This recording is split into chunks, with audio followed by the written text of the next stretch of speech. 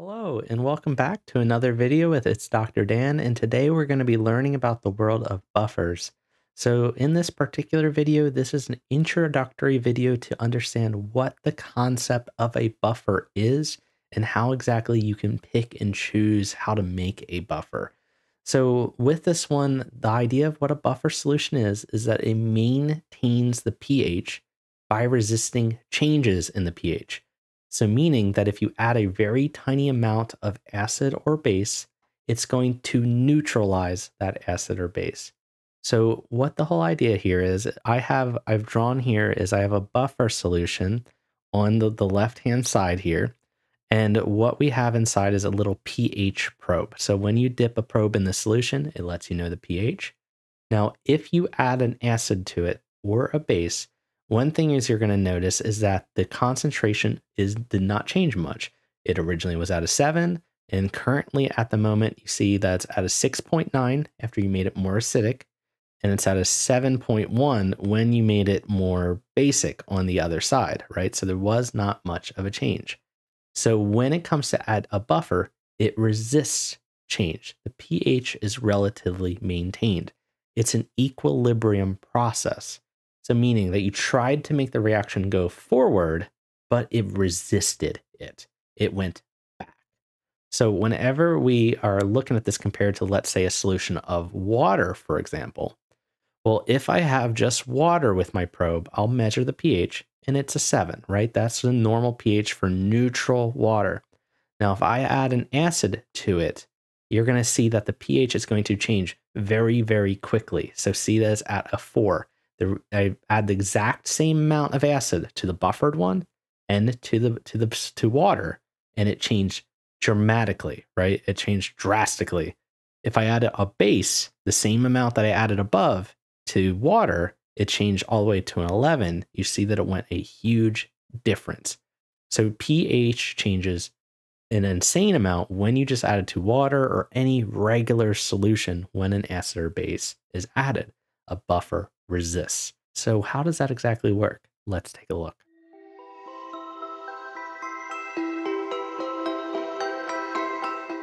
The whole idea of when it comes to buffers is they essentially resist the pH change when we add acids or bases. Now, something like this is extremely important, especially when it comes to the human body. The body has natural buffer systems built into it to help essentially preserve cellular and body function.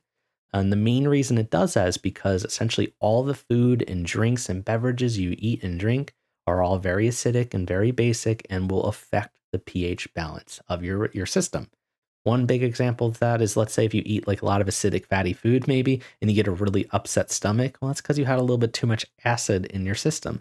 But over time, you're going to feel better and your body will get back to its state of equilibrium. So the body essentially absorbs protons or H3O plus and hydroxides to maintain.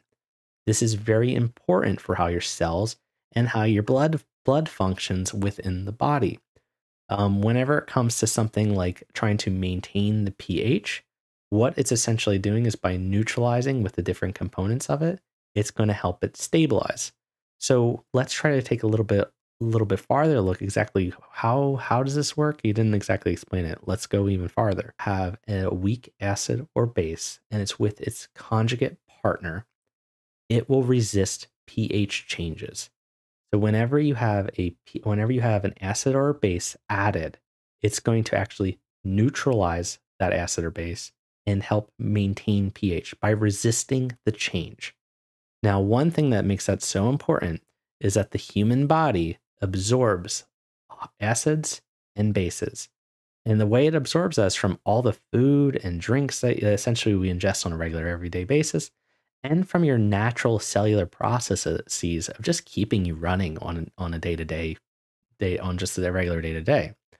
So if you eat and drink, whatever it is, let's say if you have like fast food or soda or something, or even just any like sugary or any fruit drinks, a lot of them are very acidic, which if you have them, it's going to offset the pH of your body.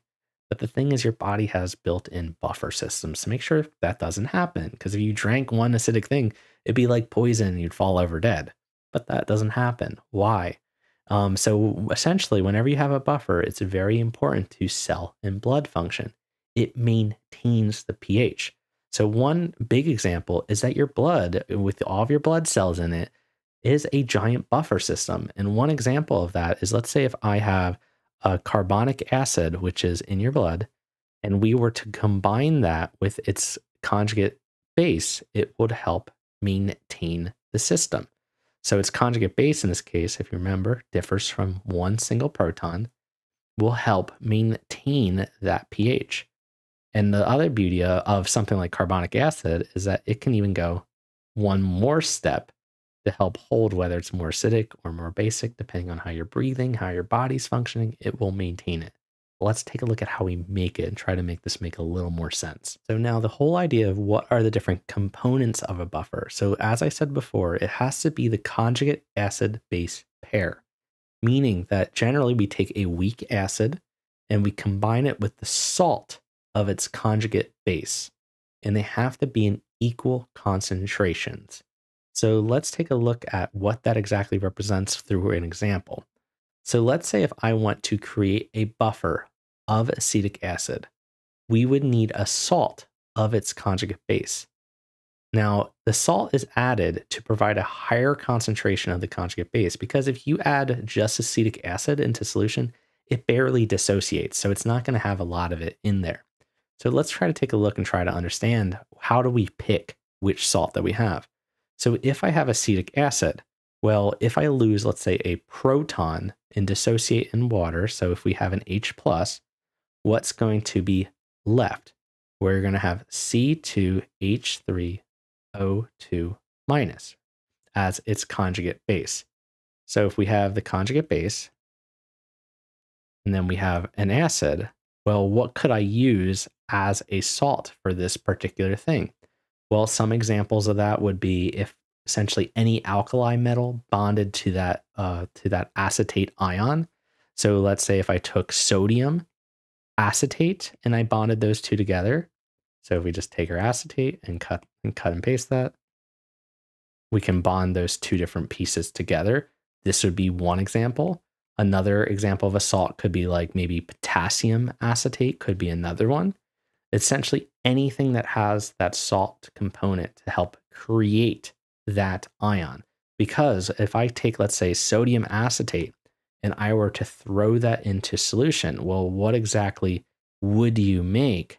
You'd make sodium, right? And the acetate ion. So you would need to add both of them into a solution to make that buffer. It consists of both. So let's say if I wanted to pick how you would make the best buffer solution possible if they were mixed in equal portions, how would you do that? Well, the first little checkbox is that it needs to be a weak acid, right? So either a weak acid or a weak base. So let's just go with a weak acid to make it easier. So what we are going to do is we're going to add an X to anything that's considered to be a strong acid. That means no. So let's look at anything that can't be used. So if I go through my candidates here, we want to kind of look at our different acids that are available. So if we highlight our acids, we have a bunch of them. Which one of these are considered to be strong, weak? What do we have? Well, the first thing that you have is we have HBr, right? HBr is one of your strong acids. It's bromic acid. So even though it's going to be with its salt, it will be too many ions in solution. There won't be enough of the original one in there. So that's a no. Now, if I have the next one, HCN and HI, are they a pair? Well, remember, they have to differ by a single proton. And if I compare these two molecules, they differ by a carbon and a nitrogen. That's a big no. That's not going to be okay. If we go to the next one, well, if I compare H2CO3 and sodium bicarbonate, do these differ by a single proton? And you'll see that it's different by just one proton, and we have that sodium, so that's a salt. So that tells you, hey, you found your salt that's here. That's what the sodium part is. And what is the essential part of H2CO3 is that it needs to be able to dissociate to make HCO3 minus. Okay. Now, even looking at the other ones, right? HI makes I minus and H plus. That didn't match either. Now, so that could be a really good candidate. So let's put a little green check mark. Now, is it the best? I don't know yet. So if we look at the last one, right, this other one, this HI, that's a strong acid. So that's a no. And the last one is sodium hydroxide and water. Well, water is considered to be the acid here. Would this be considered to dissociate the right way? So if I take H2O, it would make H plus and OH minus. Well, OH minus and sodium are together. But once again, sodium hydroxide, what is that? That's a strong base. So that's going to be a no as well. So we found our choice with carbonic acid because that is with its salt. So this is how you pick out the correct buffer. It needs to be a weak acid with its conjugate base salt. And you can do the same with a weak base and its conjugate acid as well, but generally it's more common to use a weak acid. Let's take a look at another example. Which of the following would make the best buffer solution if mixed in roughly equal proportions? So here we don't have pairs, we have all these individual pieces. So the first thing you kind of want to do is let's try to see if we can eliminate any common pairs, so that, or especially anything that's considered a strong acid or a base. So if we kind of look over here, well, what exactly can we use? What can we use? So we have the first one. You can see that we have HCl. HCl is a strong acid. So what we can kind of quickly do is we can say that's a no. That's not going to quite work. From there, we have a couple weak. We want to look for any other acids that can be used. So we have phosphoric acid as a choice. And then there's no other acid that's available to us. So if we were to look at this, well, H3PO4, if that were to dissociate, you would need H2PO4 minus, and that needs to be connected to some kind of salt. So can we see anything that would quite match? And if you look below it, well, essentially KH2PO4 almost matches perfectly, right? They are almost identically the same. In this case, you have the salt stabilizing it. So these two would be a great pair to have for your answer. Now, what about the last one? We have lithium. We have lithium with LiBRO, and then Nabra is the other one, NaBRO. They're both salts, but neither one of them is an acid, so that's going to be a no-go. And then NaCl is just a salt, so that's not going to be okay either. So we have our pair. And that's the whole idea of this, is can we try to pick which one we have? So when it comes to buffers, they resist your pH changes, and that's the whole idea. Now, the last concept about buffers is all about this idea that we can actually quantify how the buffer actually works.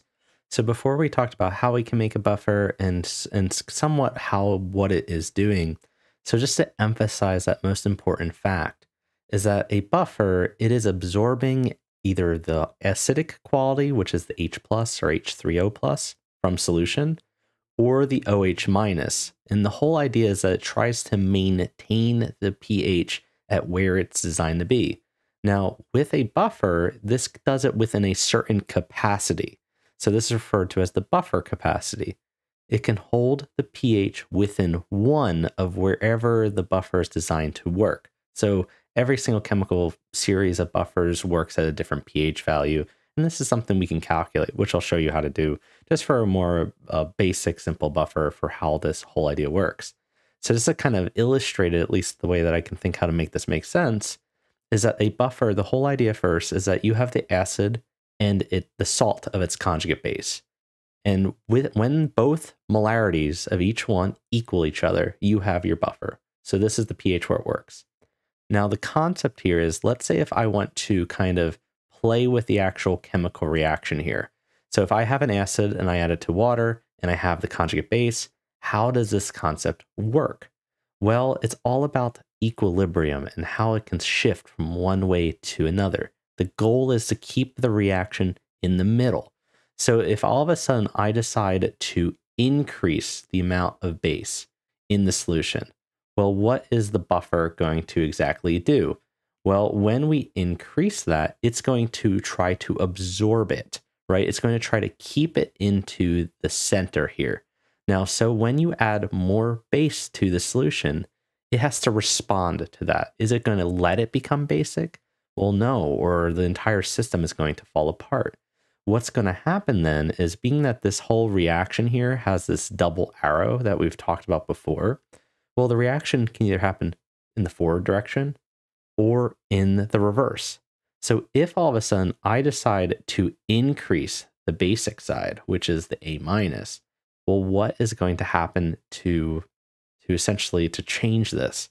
Well, the system is going to respond. And instead, it's going to actually try to shift the reaction backwards. It's like, oh, there's too much product laying around.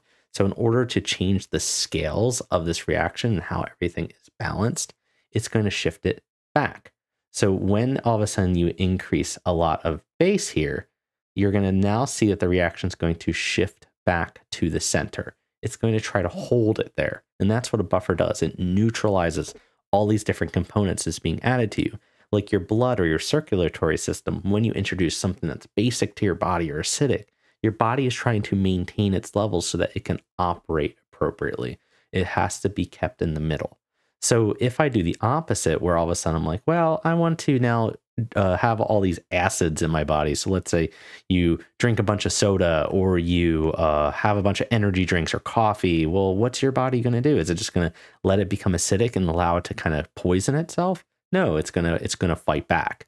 So when you have something that's very acidic being added to your body, well, instead of it shifting in the reverse direction like we did before, it's now going to cause it to shift forward in order to neutralize itself. So being that when we increase a ton of acid, it's now going to shift forward to respond to that change. It's all about, is there a response? And that's how the idea of buffers. They respond and resist the change of pH. Let's try to look at just one basic calculation to finish this video. So when it comes to actually trying to analyze where does your buffer work, this is all about understanding what is the Ka value and actually eventually deriving an equation that can be used to be able to determine how well does your buffer work. So if I have the following, it says that the Ka for acetic acid is 1.8 times 10 to the negative 5.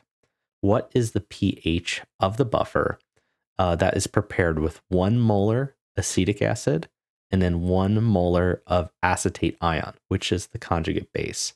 So if I were to do that, how would the entire thing work? How would we set this up, right? We never talked about something like this before. Well, the one thing we can do is we can set up a Ka equation, being that we have a Ka. So what we will first do is, well, if you remember, is that Ka is equal to the products over the reactants of your formula. So if we have our Ka, what we will do is put our products, which in this case is H3O or H3O plus, and we have our acetic acid. And remember, all these are referred to in brackets as well. So we have our products all over the reactants, and then we'll take that expression. Now from here, what we can essentially do is we can kind of rearrange it to actually solve for what is the pH. Well, so exactly how do you do that? Well, if you kind of remember from your equations, is that pH is equal to the negative log of OH, of negative log of H3O plus.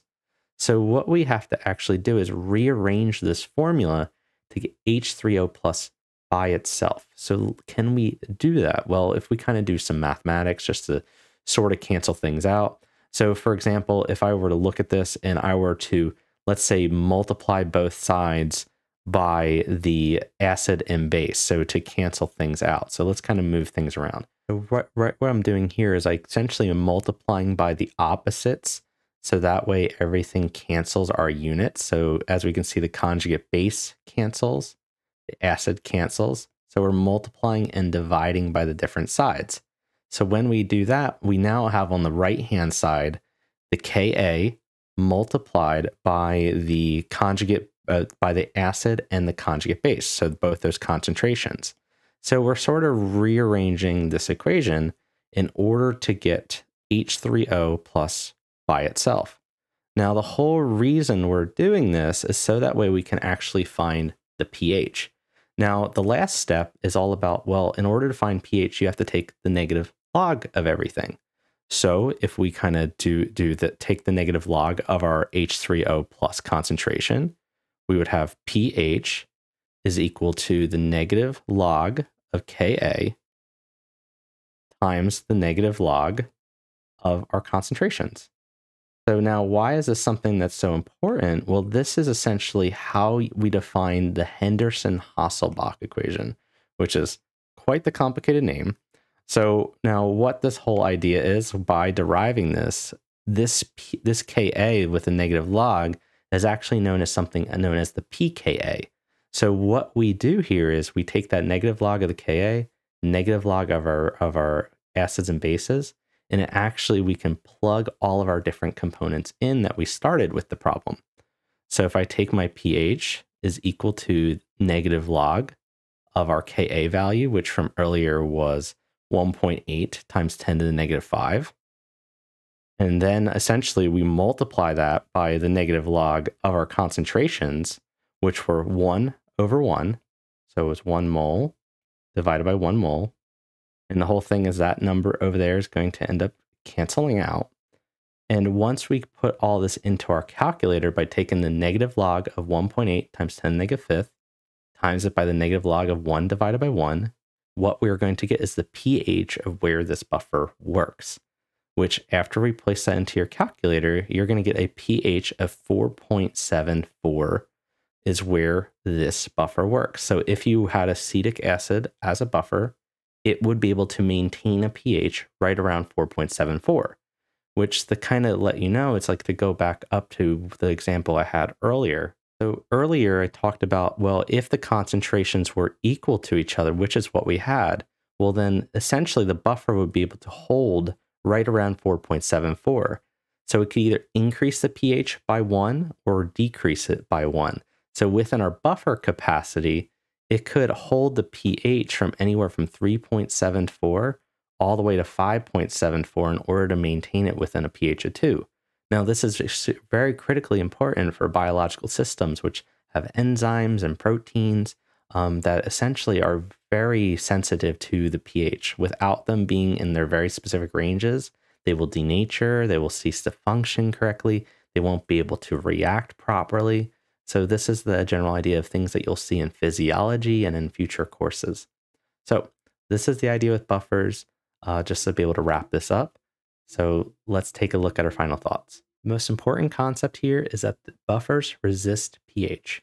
You can do a lot of calculations with these, but this is something that's beyond the scope of introductory chemistry, but it will be featured in future videos later on in terms of other courses that are on this page.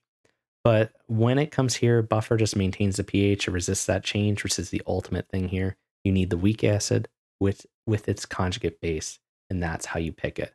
So you have to know what a buffer is because it's something that's commonly used in all biology classes, especially in physiology, microbiology, and in chemistry 1B, and in a lot of different chemical engineering applications as well.